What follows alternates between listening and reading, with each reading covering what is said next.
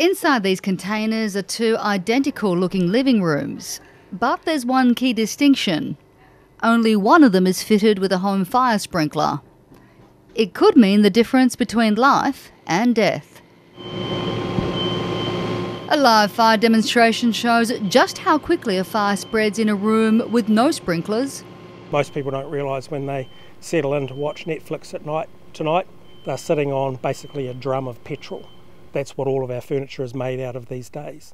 So that's the ability of structures to very quickly get engulfed in flame if you don't have those minimal levels of protection.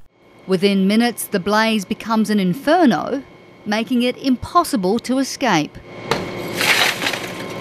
You'll see in a fire during its development stages that it starts off giving heat and gases. That heat is reflected around the room. That heat impacts on other combustible materials, and as they decompose, those gases ignite. So once all the combustible materials have ignited, that's when we've reached flashover, and it can be quite a dramatic event.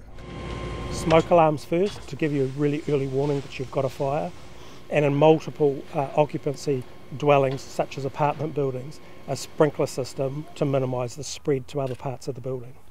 The same fire erupts on the exact furnishings in the room fitted with the sprinkler. It activates quickly to control deadly heat, smoke and flames and allow time to escape.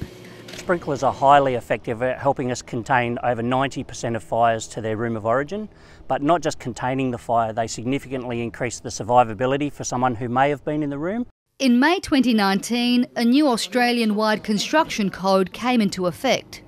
Builders will be required to install automatic sprinklers on all new residential apartments above 3 stories. This is about saving lives, and if this sprinkler system saves just one life, it was a good policy to introduce. I suspect it's going to save a lot of lives. The changes were prompted after a woman jumped to her death in 2012 to escape a fire in a high-rise apartment in Bankstown. The coroner made a series of recommendations, and one of those recommendations was for Fire and Rescue New South Wales to work with its partners to develop a low-cost and fit-for-purpose sprinkler system that could be installed into similar classes of residential buildings in the future. AFAC, as the National Council for all Fire and Emergency Services, worked with every fire agency across Australia and with the Australian Building Codes Board to get this proposal for change through and introduced into legislation. Homes with modern furnishings can become unsurvivable in less than 3 minutes. Not only that, the maximum temperature in the room with no sprinklers reached 924 degrees. In this one, it was 90 degrees. Well, what we saw was very quickly from that small fire in the corner, how quickly the smoke developed in this room, activating the smoke alarm, and how quickly after that this room was completely smoke logged, meaning that an occupant had very little chance of survival. So Michael, this is quite remarkable because here I can still see all the furniture. Things look in place. Yep. It's just all intact. So a vastly different scenario. As you saw, we started the fire exactly the same way in exactly the same place. Within 4 minutes, the other room was completely involved and burnt out. With the sprinkler activating in this one in around the 3-minute mark, we're left with a small amount of fire damage in the corner and virtually everything else intact and easily repairable. Developing a cost-effective technique that could adapt to the existing water supply was another key objective of the Home Fire Sprinkler Coalition.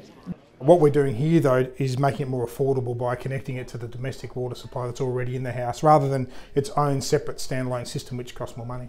With the colder months approaching, the Winter Home Fire Safety Campaign has also been launched. Fire safety in the home is very important, particularly as we head into the winter months.